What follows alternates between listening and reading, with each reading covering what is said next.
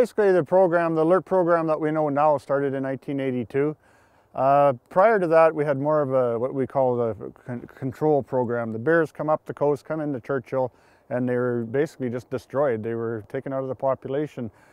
In the early 80s, late 70s, the people of Churchill and Manitoba Conservation realized the importance of the polar bears. So we started into this alert program where rather than destroying the bears, we put them into a situation like this building, housed them in this building, got them out of harm's way, out of the, doing harm to the people of Churchill or to themselves, and housed them in what we call our polar bear holding compound here. If you can move these bears through, get them out past the town of Churchill, across the Churchill River, they're out of harm's way, they're out of the general public's way, and all they want to do is they want to get back onto the sea ice and start hunting ring seals again. So especially the young ones, if we can get them sub-adults through them first years of life, get them into adulthood, it seems to work a lot better, and we're not having no more bear problems. They're trying to find their place throughout the coastline. They don't know whether to be near the big males or, they're getting battered around a bit. So yeah, they're gonna come into one of our control areas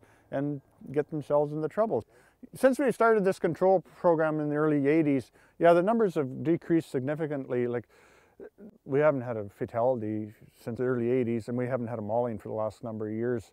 And the same with the health of the polar bears. We haven't had to destroy polar bears anymore. The way the program's working, if we can move these bears through and not have them that we have to destroy them because we've had 3 strikes against them, I think that's a success of the program.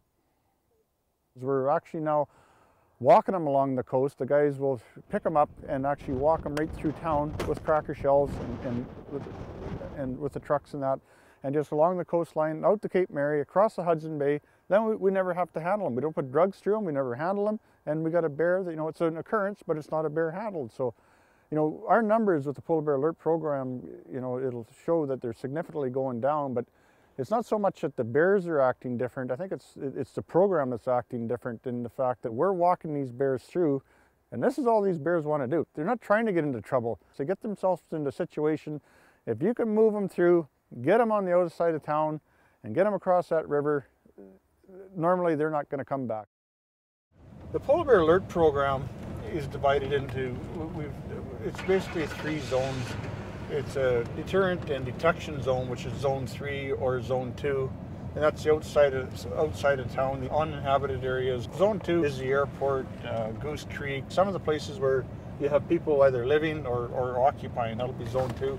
And then zone 1, which is the primary protection zone, that's downtown Churchill. That's where you have, the people living, and that's really where we concentrate most of our efforts, or all of our efforts is in the zone 1. That's where we have our traps on the outside of zone 1, and we will have traps in zone 2 and in zone 3 at times, but it'll be on an as-needed basis. It's when we get a call, like if we get a call to the airport, or if we get a call to Goose Creek that there's bear activity out there, there's a problem bear out there, or there's something that we have to action, we'll move a trap out there, catch the bear and move it out of there.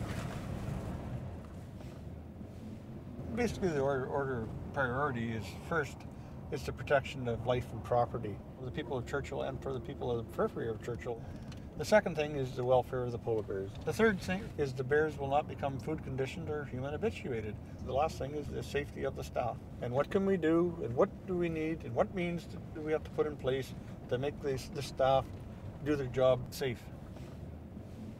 The big thing is understanding that if you have early detection, you can use your deterrent actions to move the bears and to move them into a place or position that they're no longer a threat or a threat to the people of the town.